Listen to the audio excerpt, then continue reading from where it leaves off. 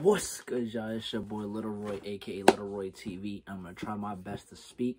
This whole top and bottom, like my gums are swollen and it hurts. But I gotta give you guys content. I was a little busy this weekend, so I couldn't get some content. So you see the title. Yeah, you see the title. You see what I'm showing you clearly. The box. Yeah, you already know what's up. But if you're new here, hit the subscribe button as well as comment. I respond to all my comments.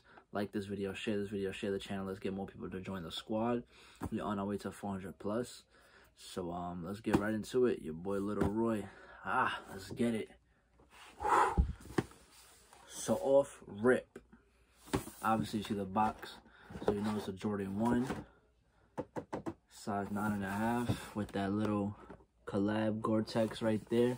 Mind you, I would say I got this at, I'm gonna just say it, I got it at a Jimmy Jazz store. It was literally on the shelf. They had a couple sizes, so I grabbed it. I did also hit these shoes on the sneakers app, which I'm gonna post the got 'em right here. Boom. And if not there, then boom. Either way, I got an early pair, quote unquote early pair, but it's just, you know, sneakers take forever to deliver. So I was glad I was able to grab a pair right now in store. Like I said, 9.5 right there. I tried to get a 10, whatever. Oh yeah, I forgot to put the paper back on it, but it does come like this. So maybe for this shoe, just so I don't have to take both out, I would just maybe I have to take both out, because does it come with an extra pair of shoelaces? I don't know if it does. I don't think so, does it? Alright, no, it don't. So either way, I'm gonna just put it back how it was. I'm trying to keep opening these damn shoes. I don't know why. I guess Gore-Tex, that's their way of collabing. They put like the paper. But let's get a quick thumb. Funny, I got a Gore-Tex Supreme collab, so I definitely know what this tag is about. Yeah, let's show the shoe like that. Make that the thumbnail. Boom. Or just maybe the tag, we'll see. Boom. Either way you put it, maybe because it's Gore-Tex, I don't know why this sneaker is legit sitting, or the price isn't super high on these as resale. But I know they have that funny material, not leathers, like whatever material that is. But I would say this is a clean shoe. I mean, I'm trying to sell them right away, but maybe long term, maybe even a couple months, secretly they might go up, because it's a Jordan 1. I know it's Gore-Tex, so I might get a little, flack for being a good shoe, but like the colorway is like dark green, forest green. It got gray, and then you got a little black and a white at the bottom. So that's how the bottom looks. I didn't even know. I thought it was plastic, but yeah, it's a different color. It's like, what, white? A little black next to it, and then the full-on black.